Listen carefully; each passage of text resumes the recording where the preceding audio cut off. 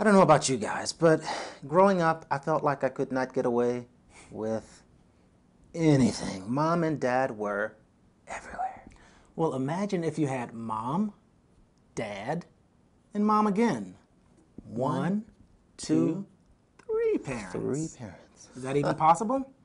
Find out on today's Medical Moment.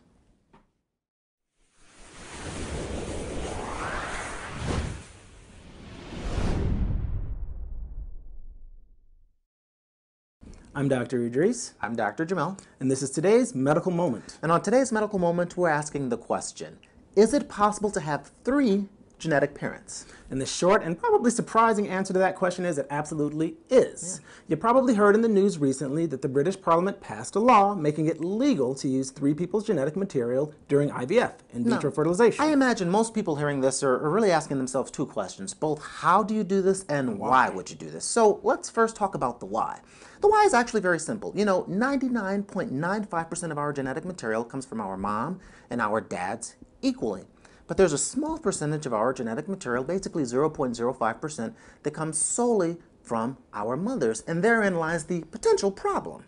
This DNA, called mitochondrial DNA, only comes from mom. So if you inherit bad mitochondrial DNA from mom, you don't get any from dad to kind of balance it off. Exactly. You don't have any healthy DNA to balance it off. And so this can lead to a multitude of really either life-altering or even life-threatening genetic issues. So that's the why. Now the next question is how? Well, during IVF, before they fertilize the eggs, in vitro fertilization, they take a third donor's healthy mitochondrial DNA and they insert it into the unfertilized egg. So it's like your third genetic parent, another mom.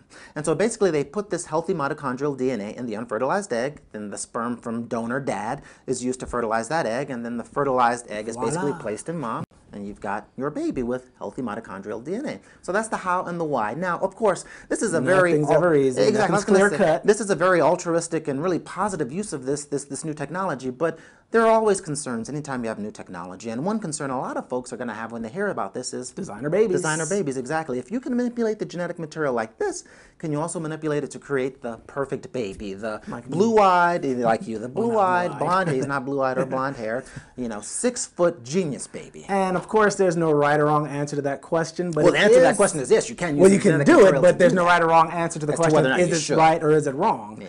So definitely a big debate. Tell us what you think.